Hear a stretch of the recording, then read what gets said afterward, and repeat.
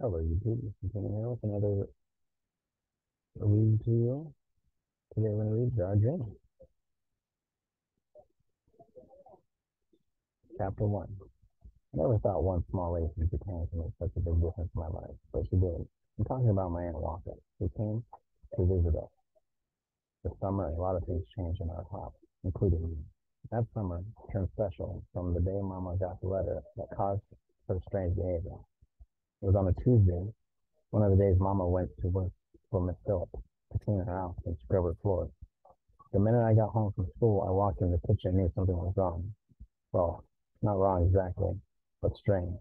I felt the way I do when I got one sweater button in the wrong hole, or when I put my left slipper on the right foot. In the first place, water was dripping from the faucet and splashing as if his mama had left it in the sink. Ordinarily, Mama never leaves the house without checking the faucet to see that they're turned off good and tight, and she never leaves dirty dishes sitting in the sink when she goes to work. But that wasn't all. She left so many things scattered all over the kitchen table. I couldn't even see the yellow oilcloth cover.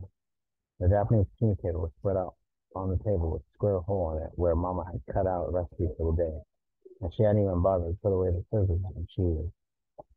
There were 2 or 3 bills Mama hadn't opened, and a 5-page letter from Japan that hadn't been put back in its envelope.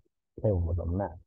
And if I had left it that way, my little brother, Joji, he'd sure have heard about it from Mama.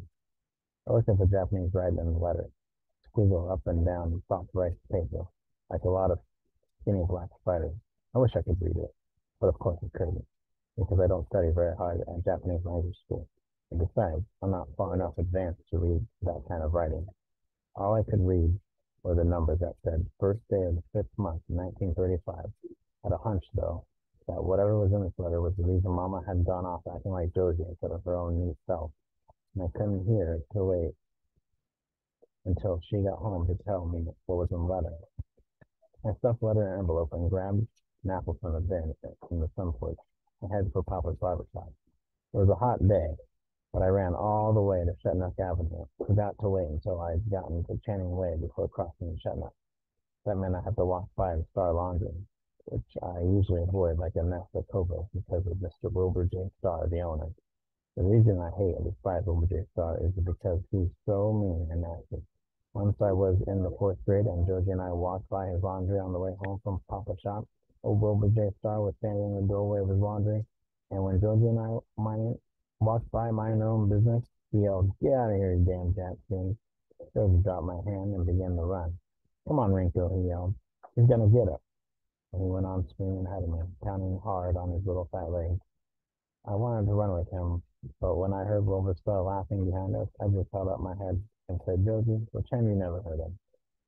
But my knees were shaking so hard I could barely walk home. Ever since that day, I never, I try never to walk by Star Laundry if I can help it, because I hate the way I felt when Wilbur started calling me a Jap.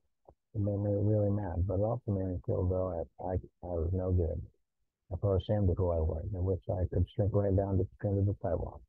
There are a few white girls in my class at school who make me feel the same way too.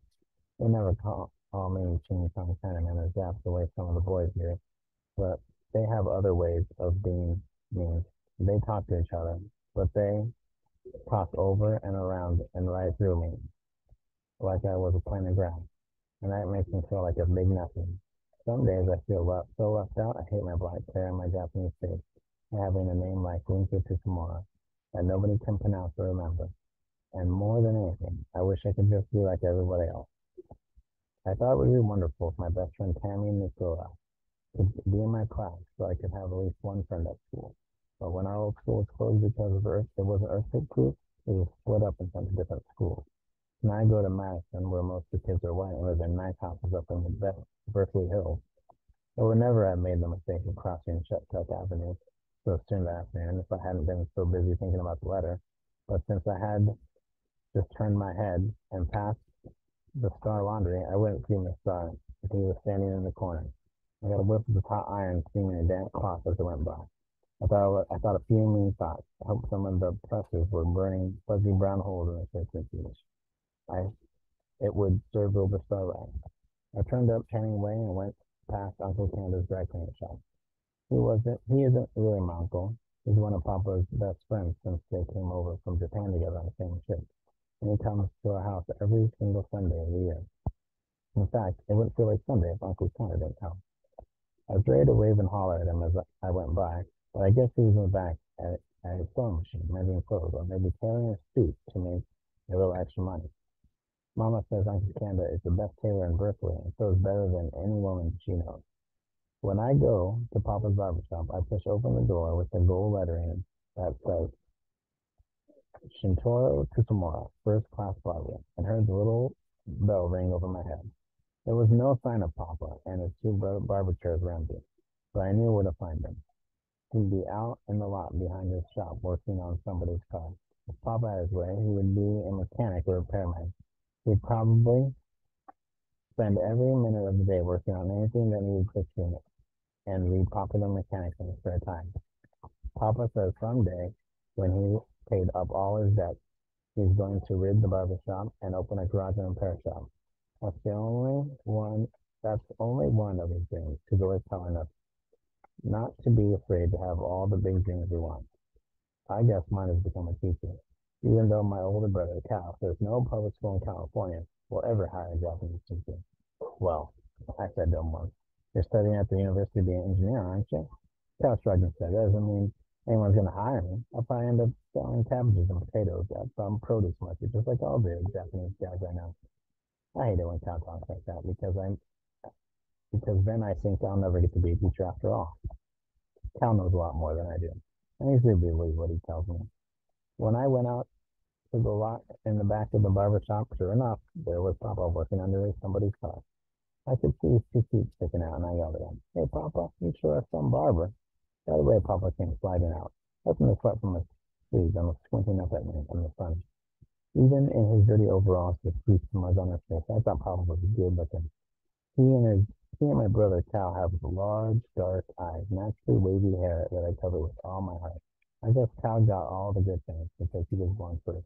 By the time I came along, there were only straight hair, small eyes, and skinny legs to go around. Papa was surprised to see me. "What are you doing here, Rinko?" he asked. "You into the haircut already?" "I should hope not," I said. "Papa only has to trim my hair about once a month, now that I let it grow long. I can hardly wait until I'm old enough to go to beauty parties for a real haircut. Mom says I have to wait until I'm 16, so I still have 5 more years to go." Papa was really ready to slide back into the car again, so I waved the letter at him and told him about the mess Mama had left in the kitchen. That caught his attention, because he knows Mama would never waste even one drop of water leaving the faucet there. She is so careful. She saves everything from scraps of cloth to pieces of string. She even has a ball of silk thread made of all the tiny pieces left over sewing thread tied end to end.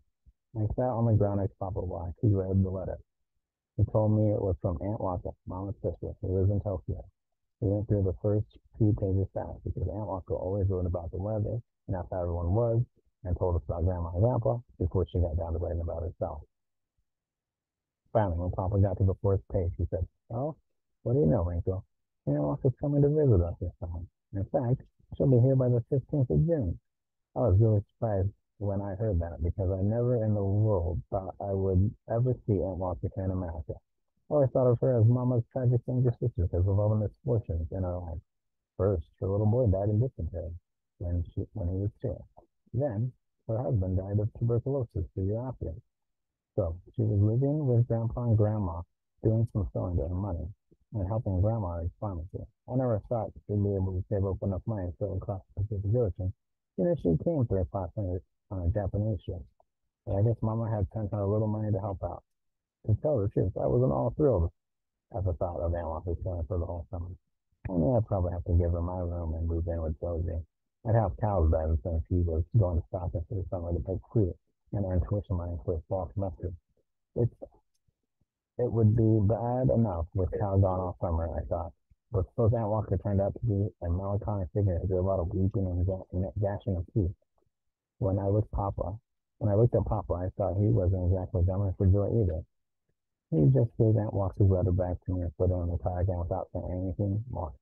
I thought Papa was probably thinking about the same thing I was about my tragic Aunt Walker, but I was wrong. I didn't know then. I didn't know it then, but Papa had a problem that was a lot bigger than having Aunt Martha come. And it wasn't until after supper that I found out what it was. All right, that's chapter one of The Jar of Dreams. Thanks for joining. Have a good day.